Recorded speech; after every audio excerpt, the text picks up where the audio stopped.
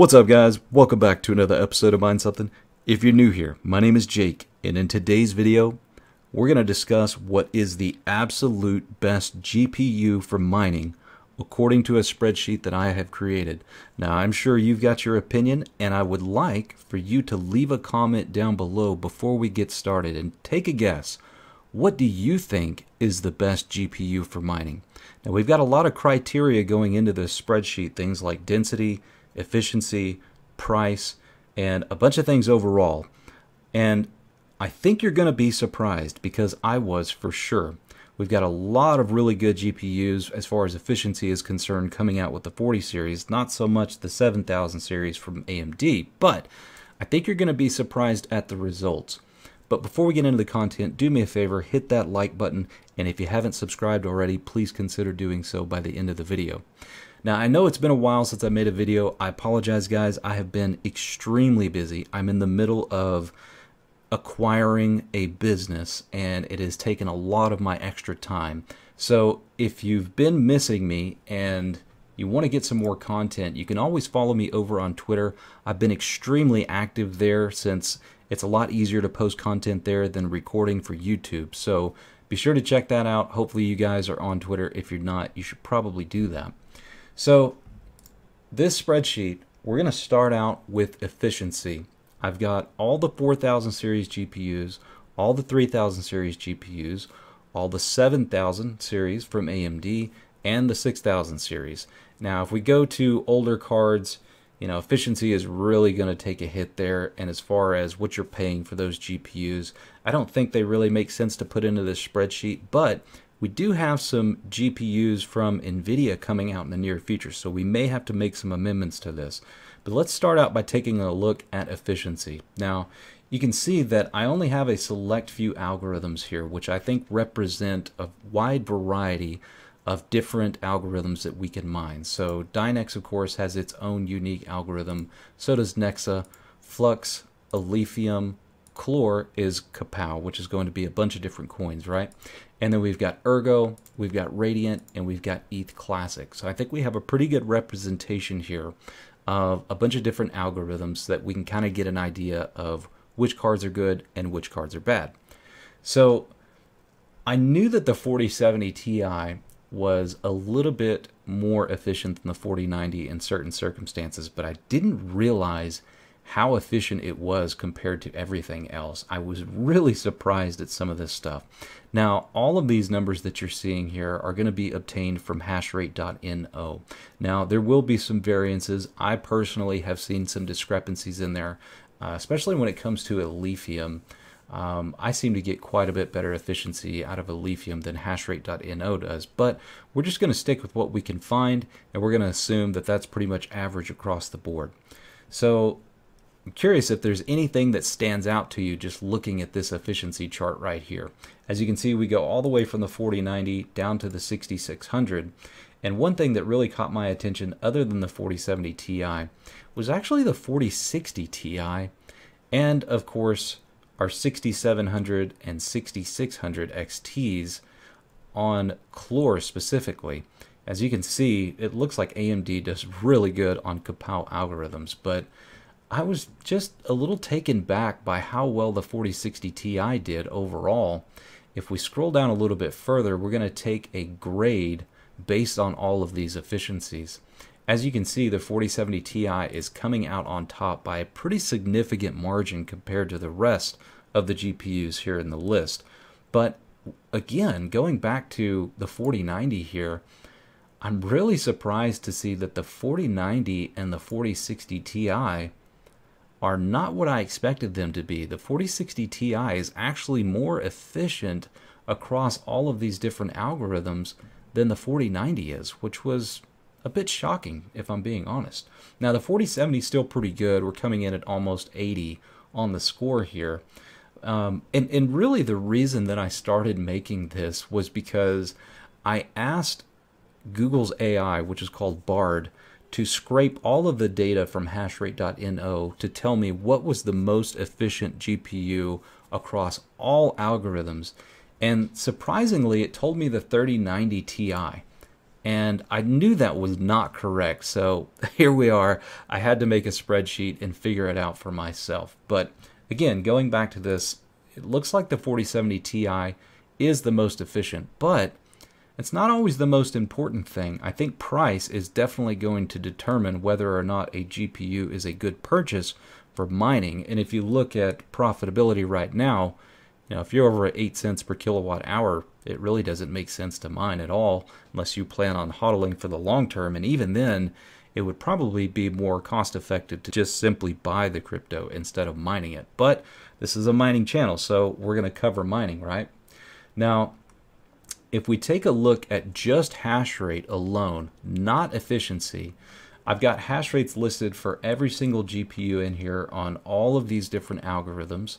And if we scroll down a little bit further, we're going to take a grade. And of course, the 4090 is going to be on top at almost a score of 100.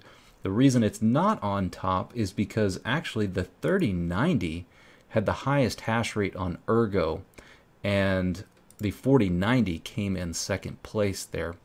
Now, another surprise here was just how far off the 4080 and the 4070 Ti are from the 4090's hash rates. Now, of course, when you get to the 3090 Ti and the 3090 and the 3080 Ti, we're getting pretty close there, but unfortunately, AMD is just very lackluster in this department when it comes to hash rates overall.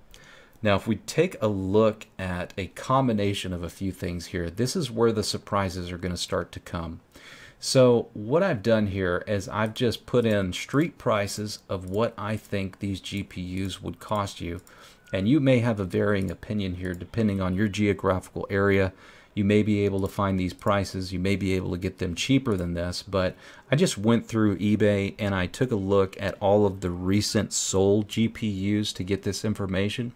And we can adjust these numbers. I'm going to leave a copy of this spreadsheet down in the description below so that you guys can play with this and figure out, what works best for you. So for example, if we change the price of the 4090 from 1500 to 1200, you can see that that changes our grade here on the value for the hash rate. So if we change this back to 1500, you can see that drastically reduced the score there. Now, of course, let's say, for instance, if you got a 4090 for $500, then it's automatically going to jump into first place. But let's keep it realistic here. Now, the 6600 was quite a shocker here. The way that I'm calculating this is I am taking the grade overall, and I am essentially dividing it by the price. And that gives us our score here. And the 6600 is really making some headway here by being in first place by a pretty significant margin. In second place, we've got the 6600 XT with 75. And then looking at the other Nvidia cards, we've got the 3060 Ti coming in third place here, or yeah, looks like third place there.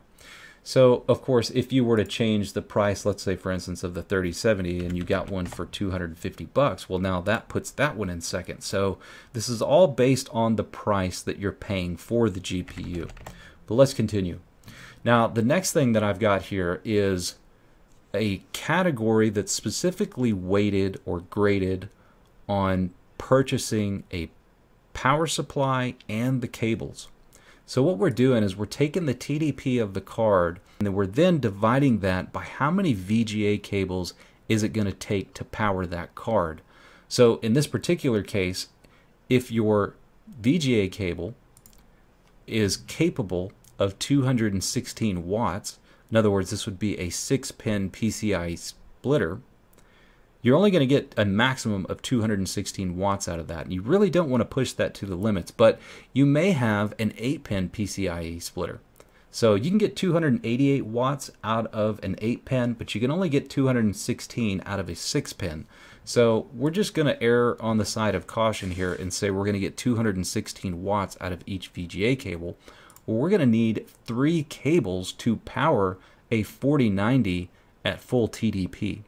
So for that reason, our TDP and how many power supply cables we're going to need is going to heavily weight how this is graded. And as you can see, a 4090 is coming in last place.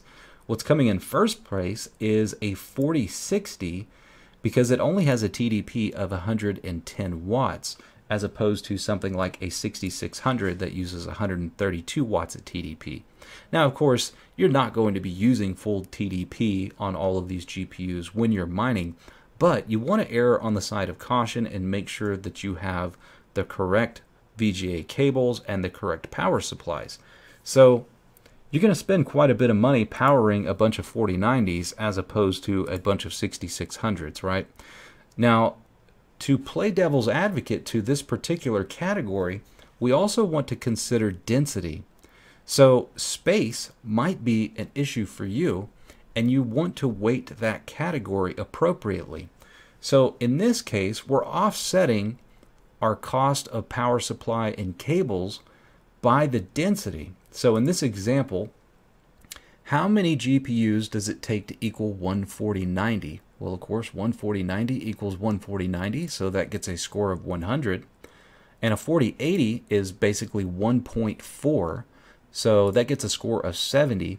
And then we just go on down the list. So for example, a 6600, you need basically 6 of them to equal one 4090, or 5.3 if you want to get technical here. But that is the lowest score at 19. So what I've done from here is I don't want either one of these categories to weight too much overall on the score. So what I'm going to do is I'm going to combine these two, and we're going to take this number plus this number, and we're going to divide it by 2 to give us our grade. And so coming in on top is actually the 4060, which is kind of surprising. And coming in second place, we've got the 4070. And the 4070 Ti did not do very good in that category, which was kind of surprising that even the 4080 outperformed it. And again, going back down to the 6600, almost in dead last, but you've also got a few others that were a little bit worse. The 7700 XT is coming in dead last in this particular category. Now, all of these things considered and weighted equally, this is what we come up with. And you may be shocked here. The 6600 is actually coming in first place. Now, if you don't trust that, let's say, for example, you spend 150 bucks on a 6600. Well, that changes things. Now it is no longer in first place, and the 3060 Ti is actually in first place here. And again, that's still kind of surprising, but you know, again, what if you got a 4070 Ti for 500 bucks? Well, that's going to change things significantly too, and that's going to put it also back up in first place. So really the price that you're paying is going to determine what is the best GPU. But with all things considered and leaving this at default where I think it should be, so for example, if you get a 4070 Ti at 700 bucks and you can pick up a 6600 for 100 bucks, then the 6600 is actually going to be the very best GPU for mining. Now, I know that may come as a shock to you. It certainly did for me, and I'm curious. You guys leave your comments down below. Do you think that this is a fair way to grade this? And if not, how would you change this spreadsheet? And one other thing to consider is we do have some new Nvidia GPUs coming in the near future. We're already starting to get some leaks around the 4080 Super, and we should have a 4070 Ti Super, a 4070 Super, and possibly a 4090 Super, but that one looks unlikely.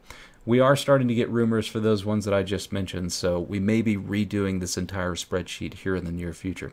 Anyways, that's it for this video. I hope you guys enjoy the content. Do me a favor before you go.